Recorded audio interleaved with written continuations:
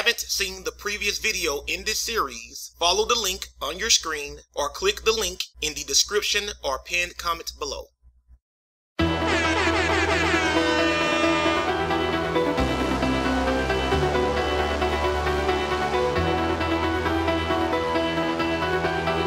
What is the purpose of celebrating the Passover? Some Hebrews say it is the celebration of the death of African men, women, and children. The Passover is not the celebration of the killing of Egyptian babies and women. That's not what it is. It's the celebration of us being delivered from Egypt according to the narrative. That's what we're celebrating. That's the part that we're celebrating. That's what we're commemorating on the Passover, our deliverance. That's what I'm saying. I think that we have to recognize that it is, in my tradition, it would not be in Ma'at to murder innocents. The Passover, it is literally, I know he's saying it's bigger than this, but it is they passed over Hebrew homes to kill, and some of them were children, let's be clear. Absolutely. Innocents, to kill the firstborn of the Kemetic people. To celebrate their murder, it does not sound to me like that is a moral act. What society does not celebrate the fall of their enemies? The fall of their enemies. What society does not do that? Wait. The reality is, it is a story about the murder of innocents who slept in their beds. And some of those innocents were children, and they were definitely people of African descent. What society does not celebrate that? I see monuments in Egypt where pharaohs built to celebrate the fact that they won wars, and in those wars they killed men, women, and children. Do you have a problem with that? Do you have a problem with that? Hold up a second. Nothing but the truth?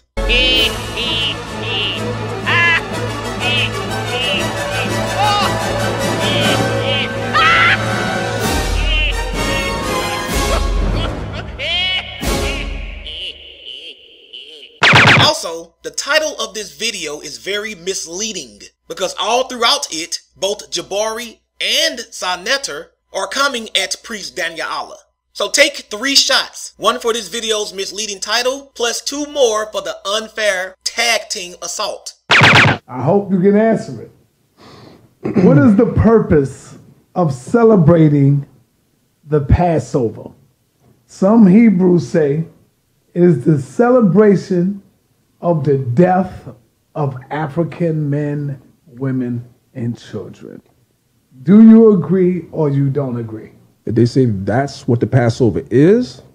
That's not what they did. They say the purpose of it is the celebration of the death of African people. Remember, kill the firstborn. Okay. So kill them. I don't deny that that's part of the narrative, a part of the story. Absolutely, so once you know that is, why are you celebrating the Passover, brother? Because it was the deliverance of my people from the Egyptians. So why wouldn't I celebrate my people being liberated from the Egyptians? Why would I not? Danyaahla is right. The Bible repeatedly states that the Hebrews celebrated the Passover in commemoration of their deliverance from Egyptian bondage. Killing the firstborn among the Egyptians was simply how God ultimately accomplished this. So why wouldn't I celebrate my people being liberated from the Egyptians? Why would I not? Why would I not? Okay, so you do agree that it is the celebration of the death of African children? No, sir. It's the celebration of the Hebrews being delivered from the Egyptians, as Danyaahla correctly stated. What you're trying to do is create a false narrative for the Passover celebration.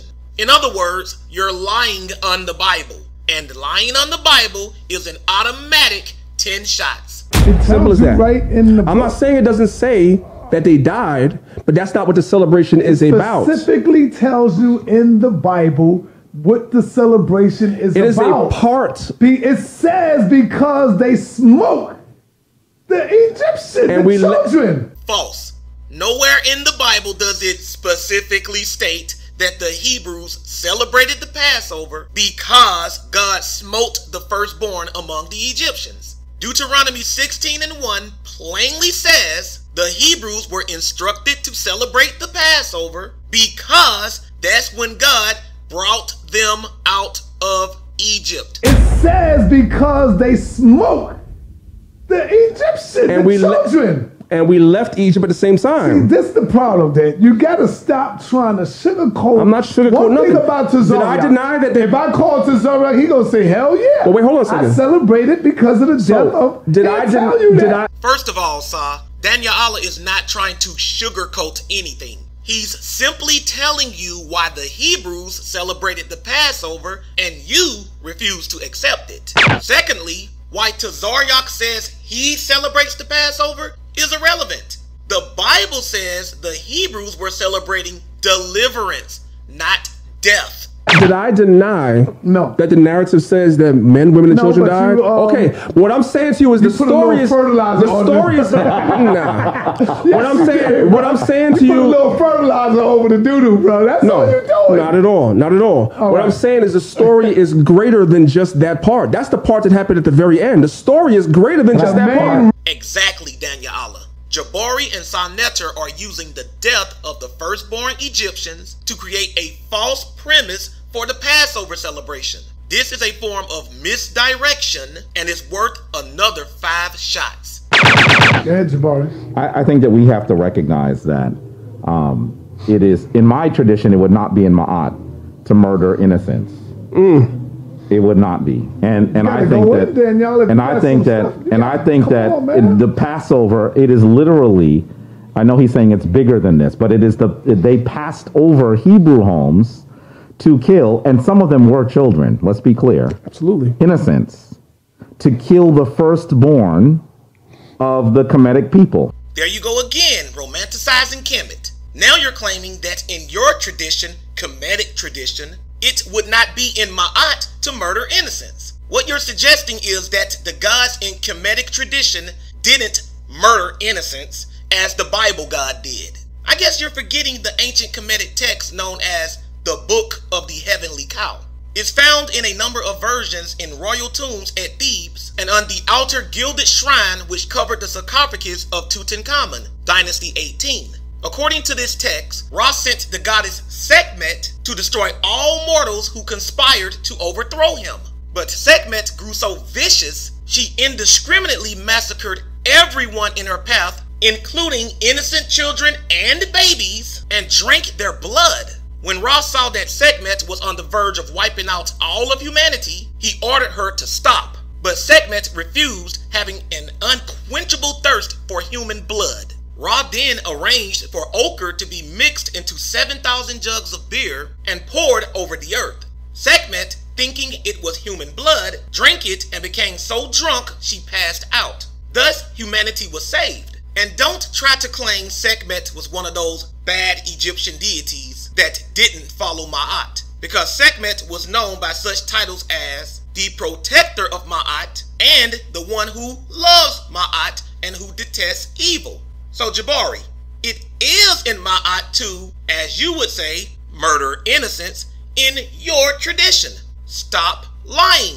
And I think the Passover, it is literally, I know he's saying it's bigger than this, but it is they passed over Hebrew homes to kill, and some of them were children. Let's be clear. Absolutely. Innocents, to kill the firstborn of the Kemetic people. Yet Sekhmet didn't pass over anyone. She terminated countless innocents of all ages and birth orders with extreme prejudice on a global scale. But I don't see you on Saneter TV taking issue with these murders, Jabari. And don't try to say it's because the Egyptians viewed Sekhmet's killing spree allegorically. Because every year they celebrated humanity being saved from her bloodlust on a sacred day known as the Festival of Drunkenness. During this event, the Egyptians would reenact Sekhmet becoming intoxicated by drinking themselves into a drunken stupor just as she did. They would also dance frenziedly to music and engage in wild sex orgies. So let me make sure I understand this right. Your tradition celebrated a festival honoring a bloodthirsty goddess whose savagery nearly brought humanity to extinction, but your gripe is with the Hebrews' Passover celebration? Well, if that ain't the big fat pot calling the Colonel black. But to continue to celebrate the murder of Africans, to me, is backwards for black people. It's like you're not even listening to Danyaahla. The Hebrews did not celebrate the murder of Africans. They celebrated being freed from Egyptian bondage. So take another 5 shots for being disarticant. Look it up. And I truly believe that this is one of the reasons why we end up in tension, right? This is one of the reasons why we end up in tension. This fake laugh you always do.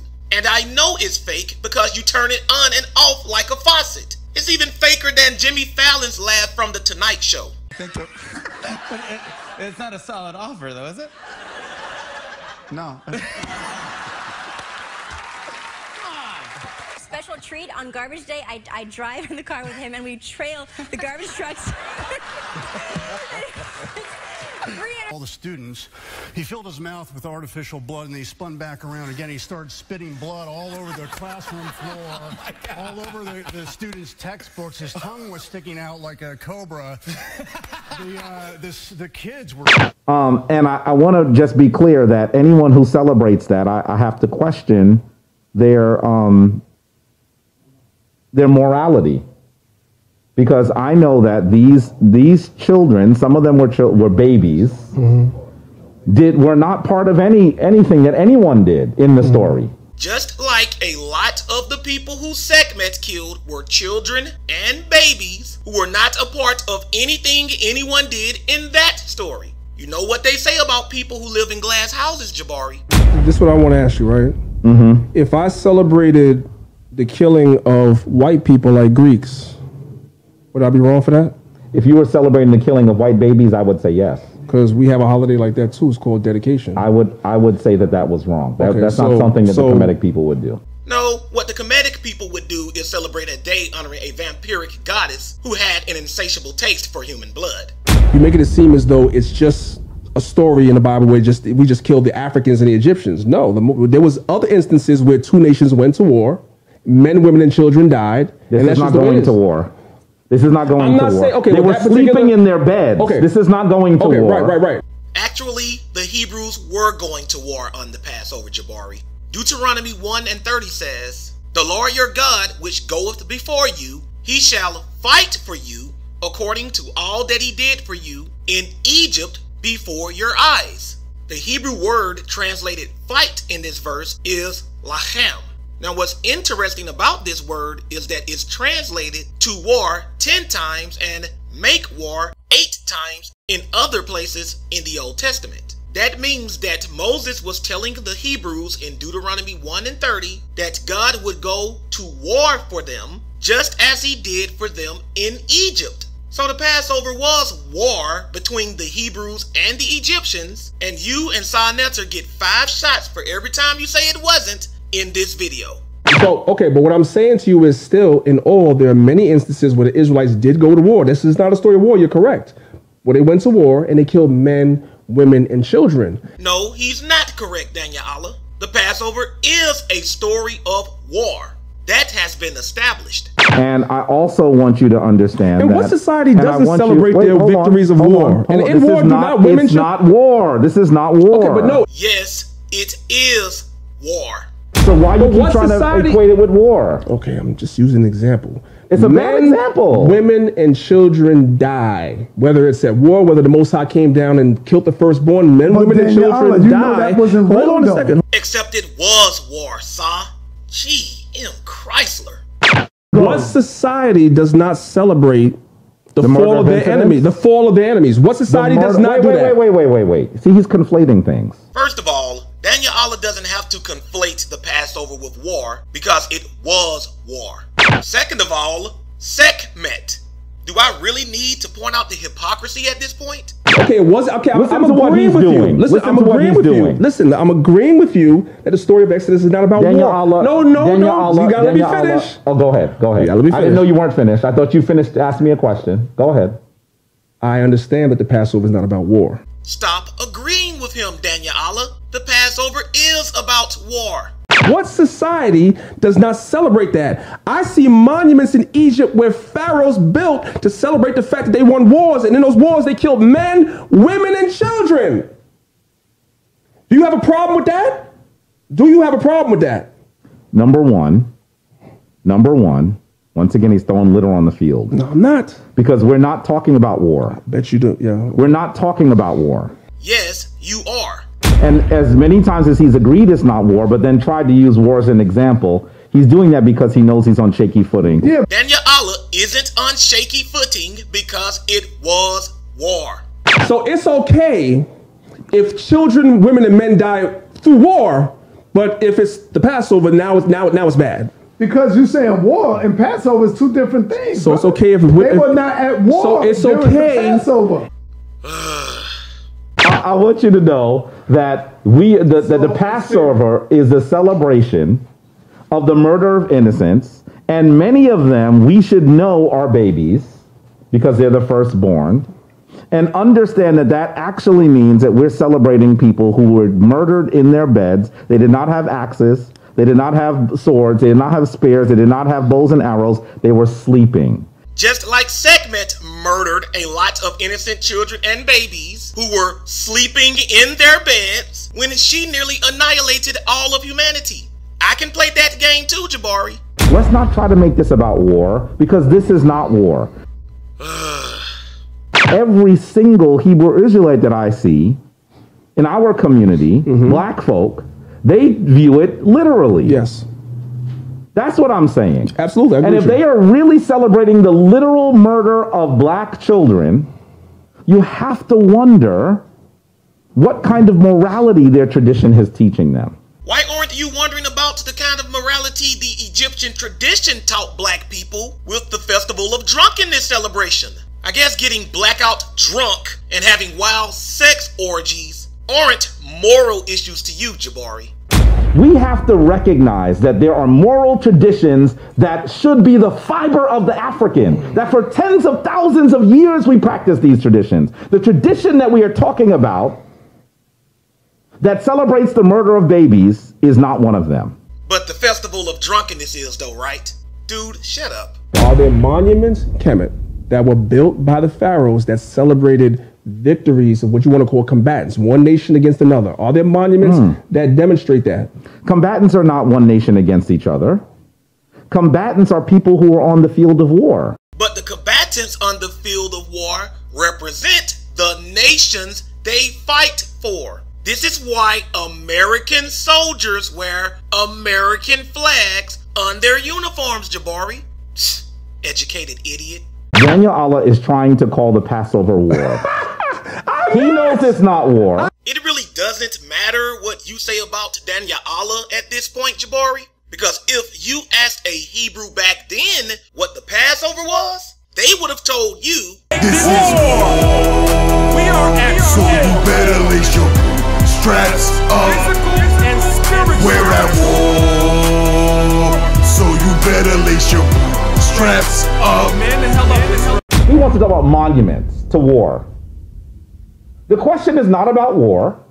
The question is not about monuments. The question is about celebrations. I got you. Okay. And so he would like to muddy the field so much. I got you, Jabari. Brother, you getting this work tonight. You think so? You getting this work tonight. I think the opposite. When you go home, you gonna take some Tylenol, some Advil, or something. You're right about Danyaahla needing some Tylenol or Advil after dealing with you, because I get a headache just listening to your BS.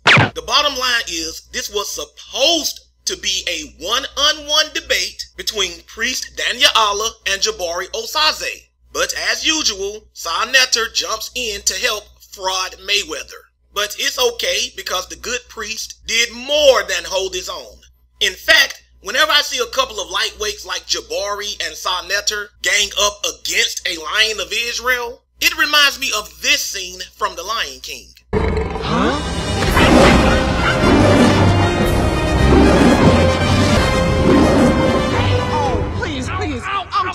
Silence!